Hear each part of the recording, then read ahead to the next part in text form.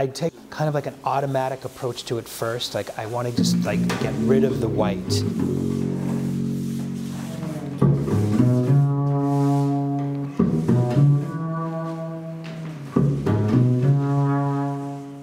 Some days I have no ideas. I'll just stand up here and I have no clue as to what's going to come out.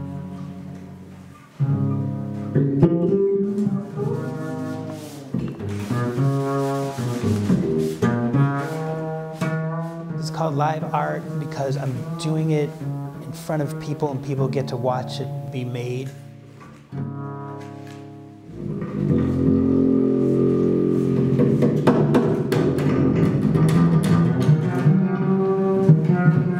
I look at this more like a jazz duo. Just remove and replace the soloist with a painter. It's always a reflection in my interpretation of the space and of what's happening at the event.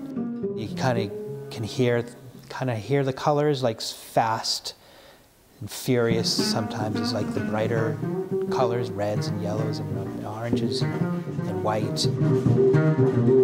The beauty of him working with pastels is that he really gets in there with his hands sometimes. You'll see he gets very dirty and he starts moving things around. That's when I get to start having a lot of fun and we get to have a lot of interactions.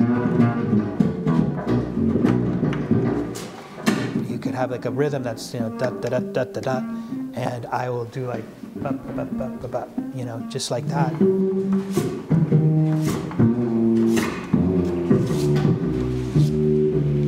He always picks up on what I'm putting down, but sometimes the interpretation is slightly off. That's the beauty of humanity.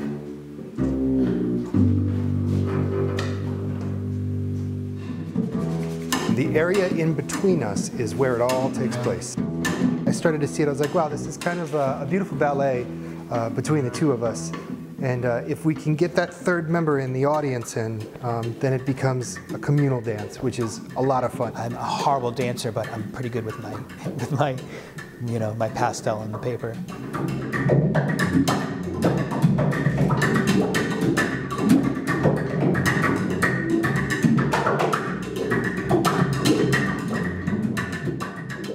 You know, I'm constantly evaluating and stepping back and taking a good look at it. I've learned how to pace myself, and it's a good exercise. Telling yourself, I'm going to finish a piece in 3 hours, and from start to finish. If we're really in sync with each other, and the audience kind of just jumps in, and it's easy for them to latch on to it.